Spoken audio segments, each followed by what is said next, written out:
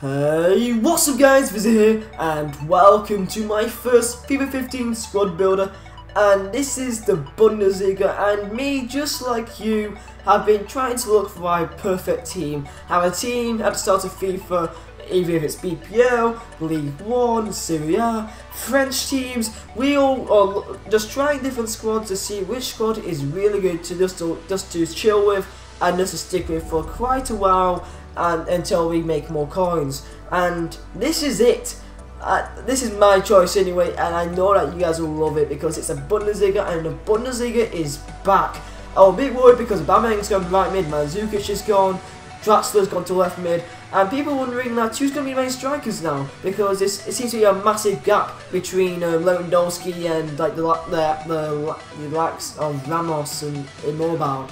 So no bullshit, let's get right into this. So to start off, we've got Leno in net. He's a very balanced goalkeeper. Look at those stats: 82, 83, 82. Very balanced stats. He only cost me 2k, be probably cheaper now, so make sure to try him out. My centre backs is going to be Felipe Santana and Matip.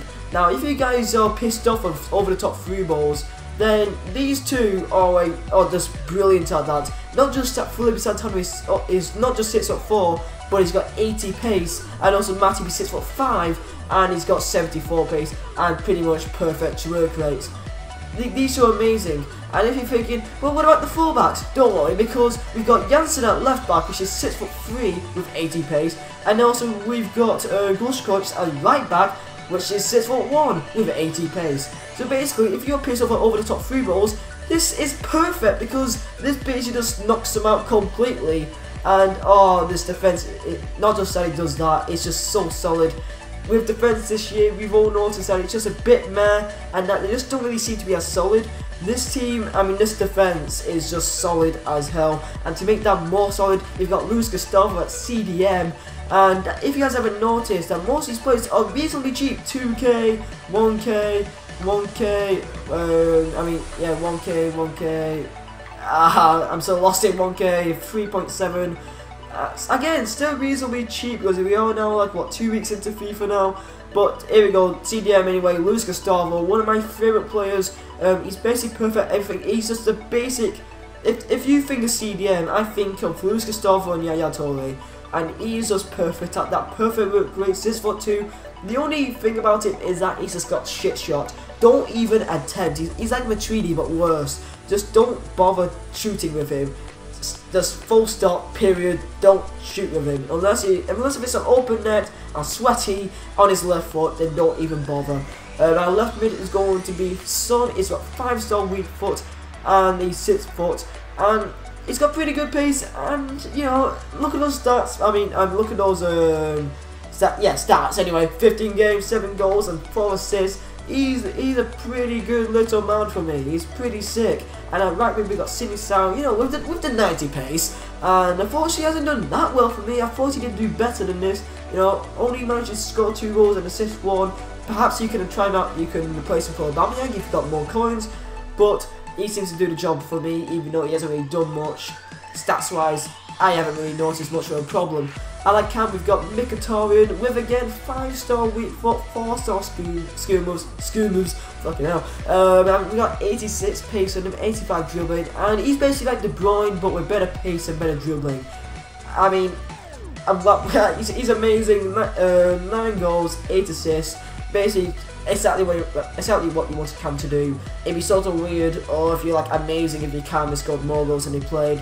It's just a thing. I think he's the most expensive in his team. One of them anyways, him and someone else. And he's only worth 5k, so again, quite reasonably cheap for a sort of FIFA. Most people around now will probably have around like 20k to 30k. That's probably the average of people right now. So let's get right into our attackers, which we have got Ramos, and surprisingly the man of the show, Kalou. 15 games and 22 goals, and he's only worth 750 coins. Now let's compare him to Ramos, which is worth probably, I think that's like 5 times more than him, with only scoring 9 goals, which is quite sad.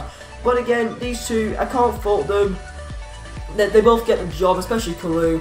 Ramos has got 86 pace, 6'1", pretty much perfect work rates for an attacker. and Ramos. I mean, not Ramos, Kalu. Yeah, 6'4", 4-star skill moves. So if you want to do some McGiddy spins, I'm not actually not the McGiddy spins. Is it McGiddy? Oh, no, fuck it, I just fucked it up anyway. 83 pace, pretty good pace, pretty good dribbling, very good shot, of course, with 22 goals. And that is it, lads. That is the Bundesliga team. And this team is reasonably cheap. I believe it's around like 20k, just around there, around a 20k margin. And guys, I've probably won games like 6-0, 5-0, 4-1, stuff like that in like, you know, in seasons, which before that I was even struggling to even just win a game, never mind thrashing a guy 5-0, 6-0, which this team has done. And you'll see that in most of the clips I'm going to go through now, that I've scored a lot of fucking goals in a single game. So guys, I'm going to go off now, show you guys the clips. And yeah guys, I would really recommend this team. Make sure to try it out if you're struggling to win games.